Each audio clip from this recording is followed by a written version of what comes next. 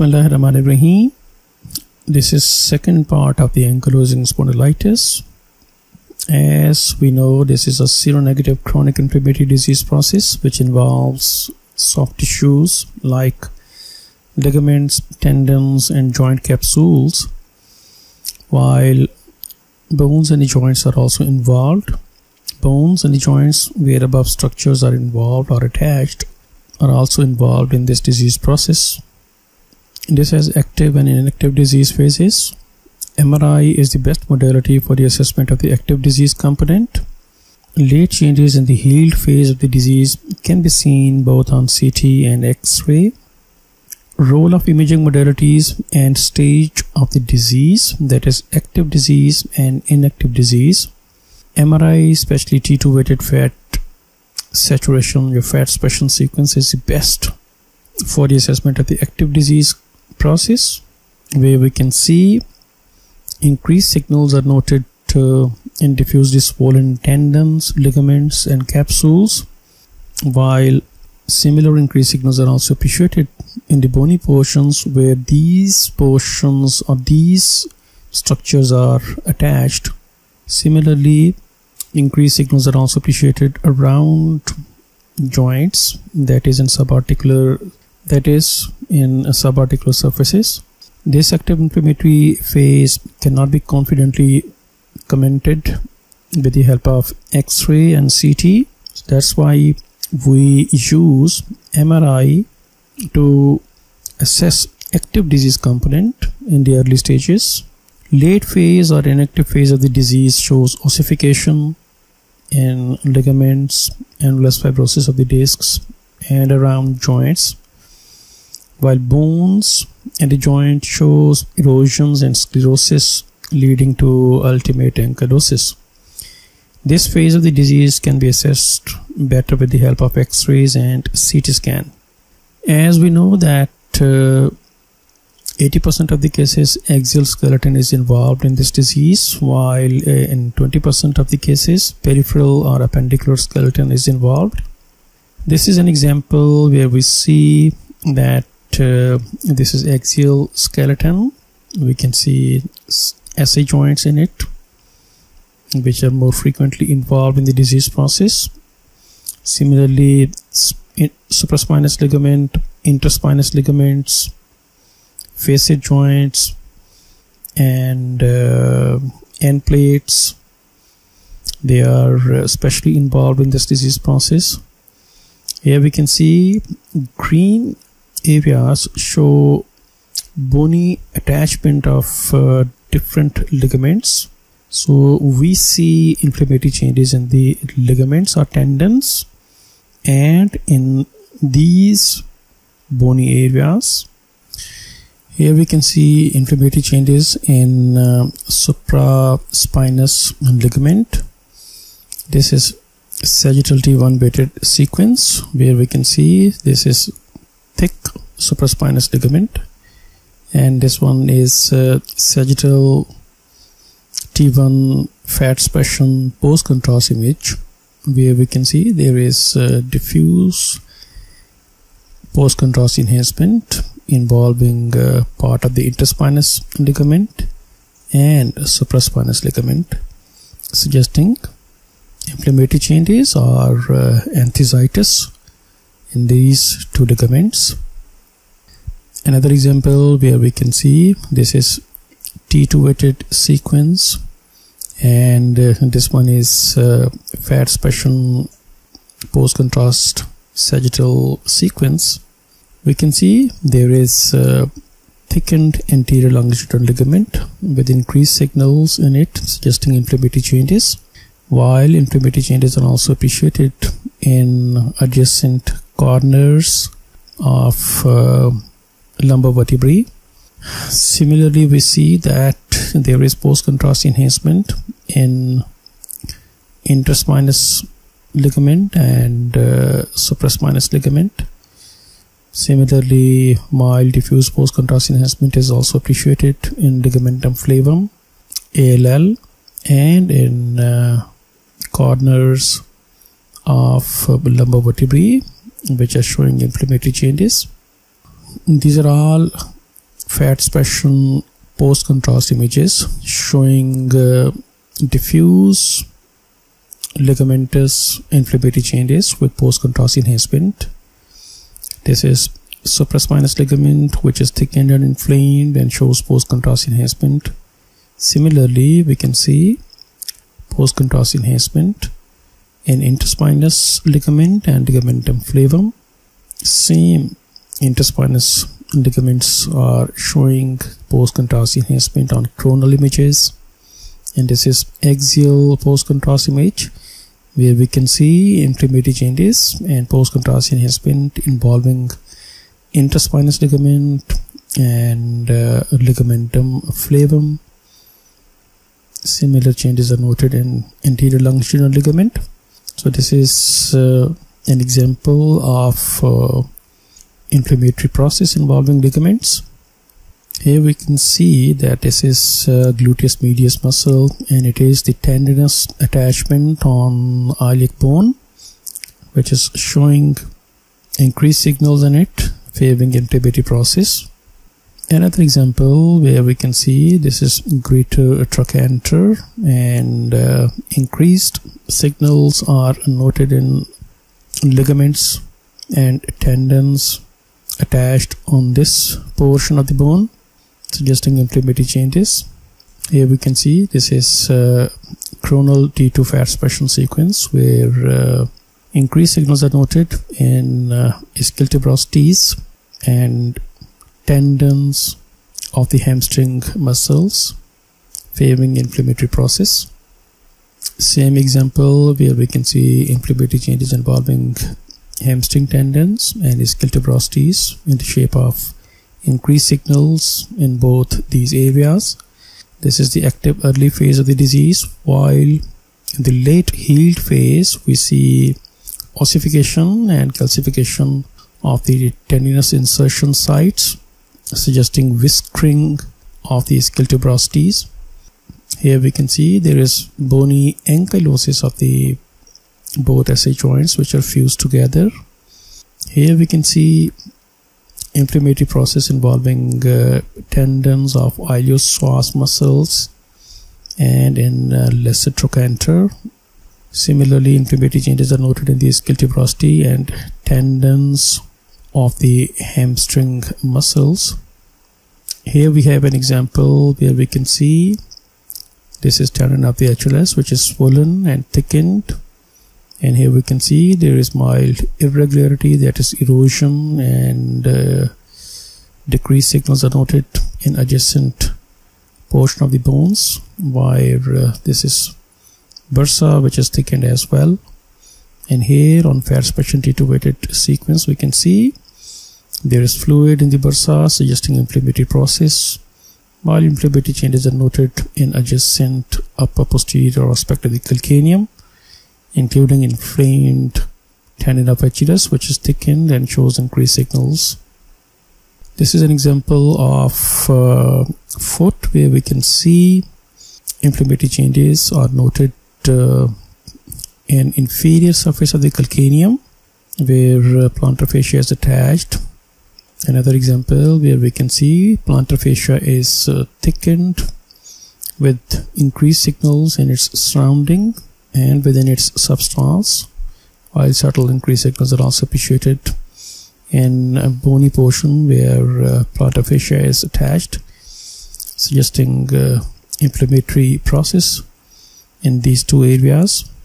This is an example where we have axial fat suppression T2 weighted sequence through base of the pelvis. Both the pubic bones and ischial are inflamed, as increased signals are noted in these areas, while we can see surrounding tendons and ligaments are also inflamed.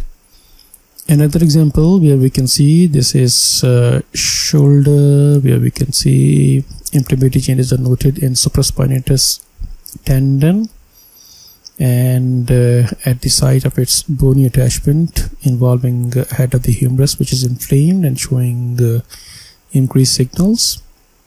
Here we have spine of the scapula, showing inflammatory changes in the shape of increased signals, while adjacent attached deltoid muscle also shows increased signal favoring inflammatory changes.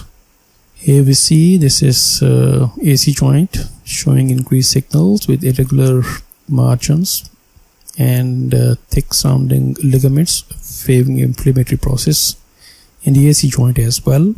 This is an example of spine where we see abnormal inflammatory changes are noted in the shape of increased signals on T2 weighted images. These are basically T2 fat suppression sequences, and here we can see inflammatory changes in corners of vertebrae. So this is called Ramenus lesion, and these increased signals shows low signals on T1 weighted sequence. So these are active Ramenus lesion involving corners of the bones. Here the healing process, that is inactive Ramenus lesion, where healing process has settled in the bone. Inflammatory changes which showed increased signals on MRI is showing sclerosis now in this X-ray, and adjacent portion of the disc, that is outermost portion of the disc, which is annulus fibrosis, shows ossification or calcification, suggesting syndesmophyte formation, which is bridging the two vertebrae, leading to bamboo spine appearance here on sagittal T1 weighted sequence. This healed sclerotic bony area shows fatty deposition, which gives increased signals on T1 weighted images. This is sagittal reformatting of CT scan, where we can see shiny corner sign, that is sclerotic component of inflammatory disease process in adjacent corners of the vertebrae.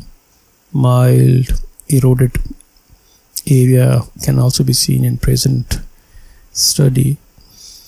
These sclerotic portion shows fatty deposition on T1 weighted images, and here we can see this is bony ankylosis of the facet joints. So these are all post-inflammatory fatty changes on T1 weighted sequence, sclerosis and ankylosis. Another example where we can see sclerotic changes or shiny corners, which are the second phase of inflammatory process involving these corners. Mild irregularity is also appreciated in adjacent portion of end plates. Here we can see inflammatory changes are noted in the shape of increased signals involving subchondral areas of SI joints on either sides, especially on right side, while similar inflammatory changes are appreciated in anterior as well as posterior corners of dorsal vertebrae. These are all active disease component of ankylosing spondylitis. Here we can see inflamed bony portions in spinous processes are noted. Same inflammatory process is noted in facet joints in the shape of increased signals on T2 fat suppression sequence. Similarly, here we can see this is costovertebral joint showing increased signals as well, favoring inflammatory process. This is axial image where we can see this is posterior end of the rib, and it articulates with the adjacent portion of the vertebra, and diffuse inflammatory process is appreciated in this joint as well. Here we can see inflammatory changes are noted involving vertebral corners anteriorly and posteriorly, including facet joints. This is extension of the disease from corners into central portion along end plates, favoring Anderson lesion. It is a non-infective disease component. Here we can see this is cervical spine, where we have syndesmophytes leading to bony ankylosis of the cervical spine. This is X-ray of the lumbosacral spine, where we can see syndesmophytes all along margins of the vertebrae. This is because of ossification of outer fibers of annulus fibrosis, and undulating contour due to these syndesmophytes gives an appearance of bamboo spine. So it gives an appearance of bamboo spine because of undulating margin generated by the bridging osteophytes or syndesmophytes. And here we can see there is bony ankylosis of both SI joints. These are the inactive late phase of the disease, which are better visualized with X-ray. Here we have another X-ray where we can see there is squaring of the vertebrae, and we can see syndesmophytes. And here there is sclerotic corners, which we label as shiny corners. So all these features favors ankylosing spondylitis. Another example, we can see these are syndesmophytes. Here we can see ligamentous ossification involving interspinous ligaments, while there is evidence of fused facet joints. Here we can see there is squaring of the vertebra. These are all typical features on X-ray. This is 3D reformatting, where we can see there is fused dorsal vertebrae. Here we have syndesmophytes on the margins of the discs. This is coronal reformatting, and this one is the sagittal reformatting, where we can see syndesmophytes. This is an example of the dagger sign. We can see linear increased density area in frontal view of the spine, and this increased density area is basically because of ossification of interspinous and supraspinous ligaments. And here we can see there is bony ankylosis of both SI joints. Another example of the dagger sign, which is noted on the AP view.